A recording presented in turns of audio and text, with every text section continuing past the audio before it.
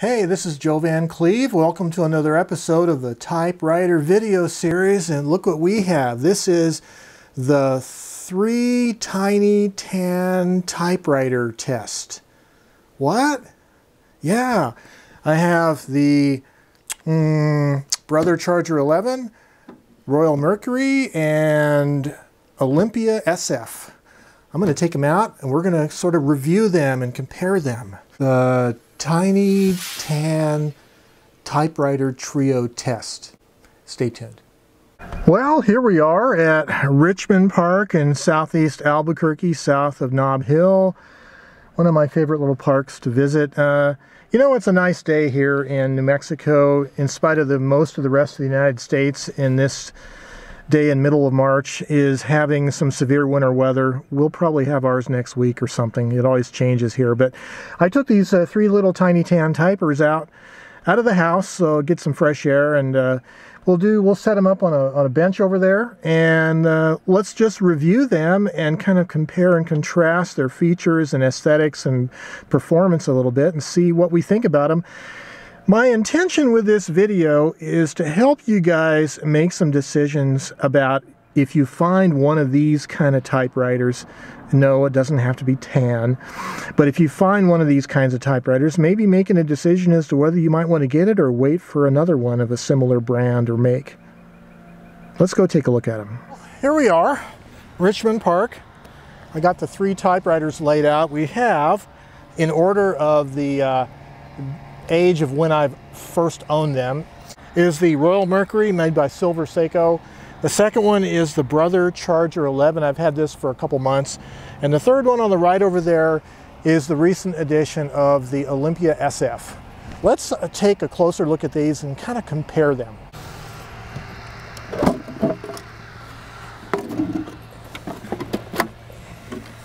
Well, let's start with the Royal Mercury. This is made, as I said, in Japan by Silver Seiko. This particular machine sports a pica-sized font, so 10 characters per inch. It's modern enough that it does have a number 1 key. There are no tabs on the machine. It does have a touch adjustment right here, okay? And I usually use it at the low setting.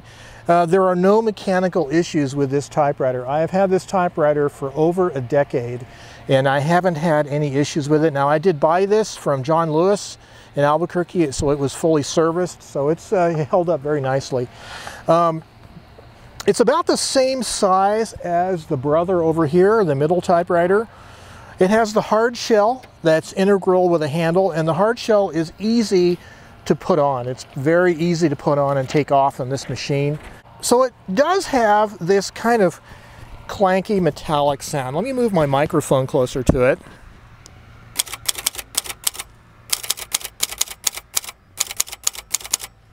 And you might be able to tell that there is kind of a clanky metallic sound. It's probably the worst sounding of the 3 typewriters here. Probably the loudest. It does have a ribbon color selector. Like all 3 of these, it only has the margin release button on the right platen knob. You don't find that very often in these ultra portables, having the margin release on both platen knobs. So you do have to use your right hand for that. Like the other 2 machines, the margin release also acts as a key de-jammer, so it will unjam the keys if you get in a jam there. The feet on the bottom are hard rubber, and they're very smooth, and the typewriter likes to slide around when you're typing on a smooth desktop, so you do need a typing mat, and I found that to be true with all 3 of these. This is modern enough that it has the plus and the equals and an exclamation mark, as well as the number 1. As far as the aesthetics of it, its appearance, it is a rather boxy shaped typewriter. Not very real pretty in the sense of an older style. I don't know how important that is to you, but aesthetics are part of it.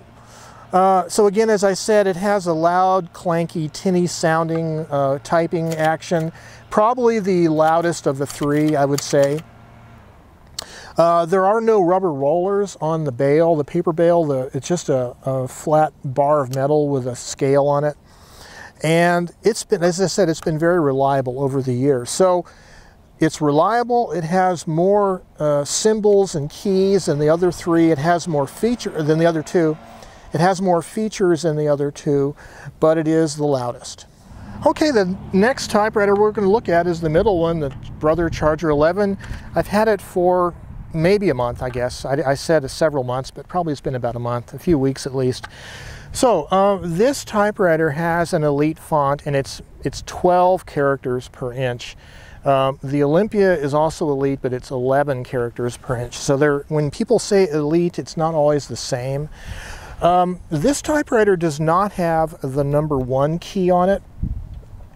Neither does it have the equals sign or the plus sign as the Royal did. There are no tabs. None of these machines have tabs.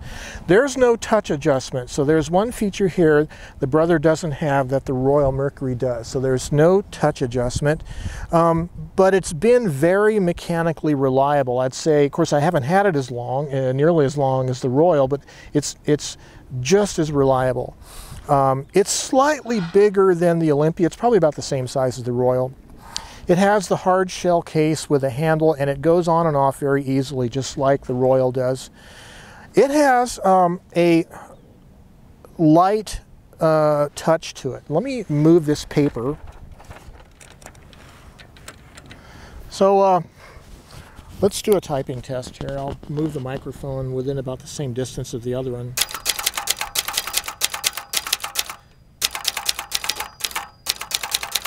So even though this does not have a touch adjustment, it has a lighter touch than the Royal, and it has a slightly higher pitched, kind of a tinny mechanical sound, but it's quieter than the Royal.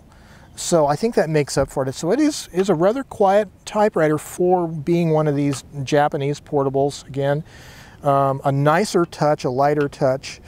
And a ribbon color selector, and of course I have the two-color red-black ribbon, so we got some red ink there to type on. Again, like all three of these, the margin release is only on the right knob, so this is something most ultra portables you have to deal with. Again, the margin release also functions as the key dejammer, so margin release will dejam the keys. It has the slippery feet similar to the Royal Mercury, so you do have to use a typing mat with it. There is no plus, equals, or exclamation mark. So for the exclamation mark, of course, you do a period, backspace, and apostrophe shifted 8. It has the angular, boxy look similar to the Royal, but is slightly more curved. Maybe there's a little bit of curves to it, but so it is kind of an angular, boxy look, but not quite as much as the Royal.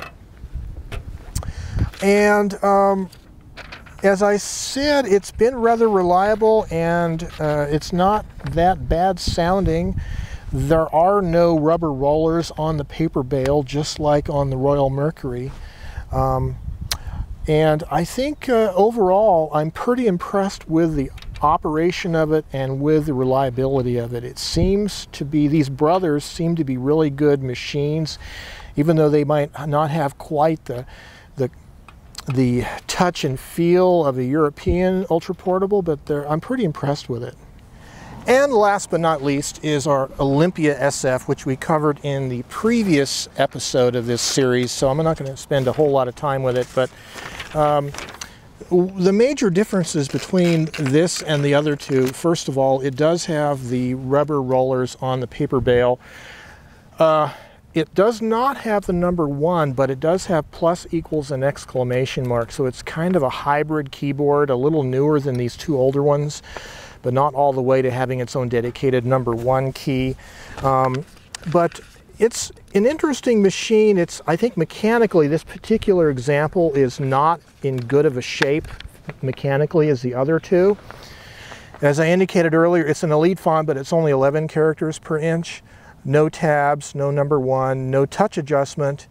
It has that line advancement problem with the carriage return lever that I mentioned in the previous episode. So I have to do, if I want to do single line spacing, I have to turn the platen knob by hand 2 clicks and do a manual carriage return by pushing the carriage.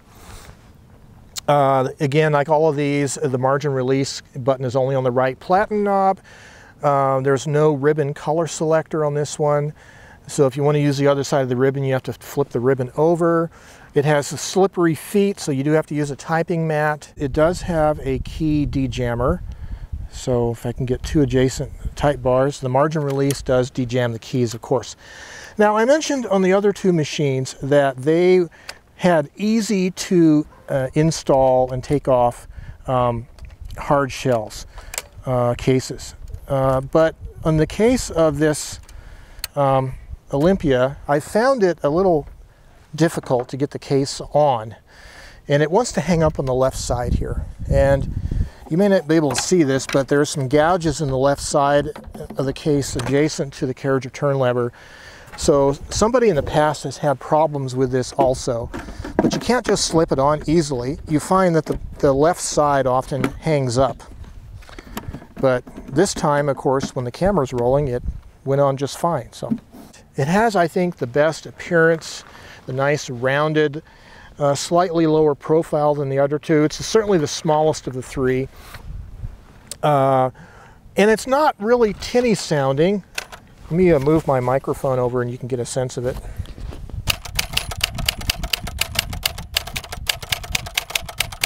I think it's not quite as quiet as the Brother Charger 11, but it's less tinny sounding, less mechanical clanky. So it has overall a nice sound to it. And one of the things I did to this machine since the last video is that the 2 side panels here, the original foam insulation was kind of urethane foam, and it had just disintegrated into dust. And so what I did is I got some 1/4-inch thick, dense craft foam with some double-sided adhesive sheets, and I replaced that with this dense black craft foam, and I also installed some on the inside of the ribbon cover. It never originally had insulation on the ribbon cover, so this is kind of an additional sound deadening attempt. And I might add that whatever sound qualities the other 2 machines have, they could be also improved with the addition of this dense foam insulation. But overall, it's a nice machine, the best looking of the 3 in my judgment. If it didn't have this mechanical issue with the carriage return lever, I think it would be certainly the best machine of the 3, but overall, it's a pretty decent typer, and I think it's a keeper for sure. You know, the thing about these ultra portable typewriters is, first of all, I don't know if the term ultra portable is really a valid term.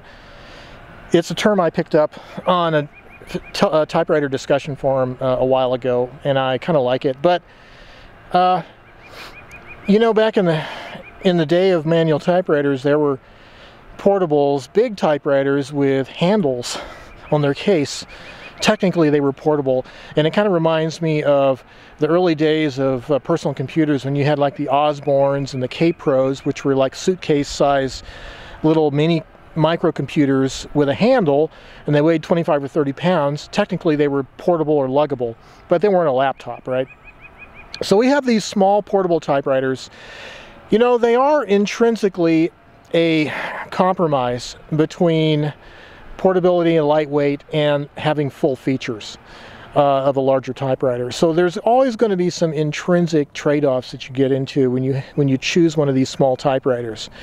But I think some of the aspects of their performance, like for instance how loud they are, I think that's fairly important, because being portable, lightweight, and easy to carry, you're going to want to take them out somewhere, most likely to a public venue, or more so than certainly a medium-sized typewriter. And so typing out in a public venue, you have to worry about sound, the noise that they make. So I think there is something to that. Now, as I indicated earlier, There are things you can do to improve the sound deadening aspect of these typewriters a little bit. In my case, I found some of this black craft foam that I was able to stick on the inside of the body panels. And I might go ahead and try that with these other two typewriters. As I said, I did it with the Olympia SF already. I might try it with the Brother and see how that works out. But it's an interesting comparison. These little portables are fun typewriters. It's kind of an elusive search finding the perfect typewriter, and you know, there is no perfect typewriter, obviously, but you know, the really big standard upright typewriters perform quite well, beautifully, mechanically superior performance, superior construction, but they're just not portable or even luggable, hardly. So there are some trade-offs, but for us typewriter lovers who like to take our typewriters out in different places, we have to put up with having the imperfections of small typewriters, but I love them, and I hope you do too. So my overall impressions of these three machines, obviously they're all three keepers, as I say. The Royal Mercury was my beach typer. I've typed with it on the beach in California a number of times. It's proven very reliable. But I would say, compared to the other two machines, it's not quite as nice of a touch, and it's the loudest machine. It does have the most features, so there's a trade-off between the touch and the sound versus the features. It has the #1 key, and it has all the newer keys, the plus, equals, exclamation mark, touch selector, ribbon color selector.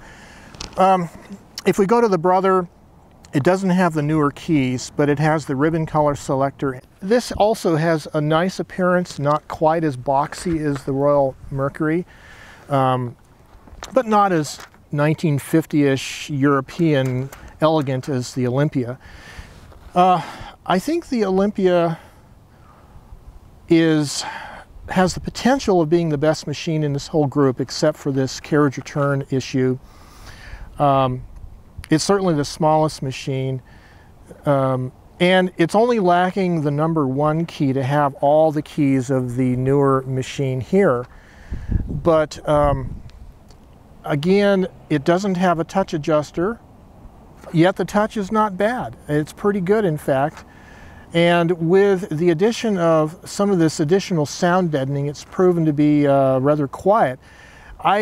If I had to pick all over again, if a person had the choice of doing that, which I don't know if you really do have that option in life.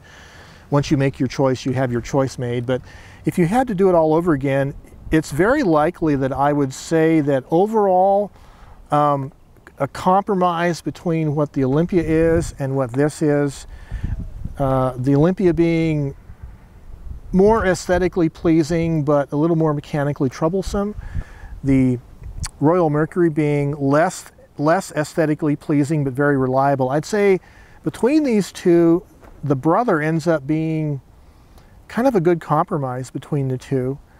And I have also in my collection the bright blue Webster XL747, also made by Brother. I did not include it in this test because it's not a tan typer. But suffice it to say that it has every bit of the niceties of this machine, as well as having tabs and a repeat spacer. So all three of these tiny tan typers are good machines in their own regard. I really think the Brother is the best compromise between aesthetics and mechanical reliability. Again, a lot of this has to do with your individual sample. You know, you might get another Olympia SF that has no mechanical issues. It might be in better shape. You might get a Brother that's in worse shape than this. So your opinion might differ from mine based on just the individual machines you get. But for these three, they're all three keepers. It's like if you had 3 kids, who's your favorite kid? Well, they're all different in their own regard. They're all special, and you wouldn't want to get rid of any of them in most cases. But anyways, you know, if you could only keep one of these, maybe the Brother, okay? That's all I can say, but I'm going to certainly keep all 3 of them. So, well, this is Joe Van Cleve, and this has been the trio of Tiny Tan Typers test, or whatever I'm going to call this video. And I'm going to enjoy the rest of this nice day out here in balmy Albuquerque. We'll probably get a snowstorm next week, who knows, but right now it's beautiful weather. And until next time, you have yourselves a great day.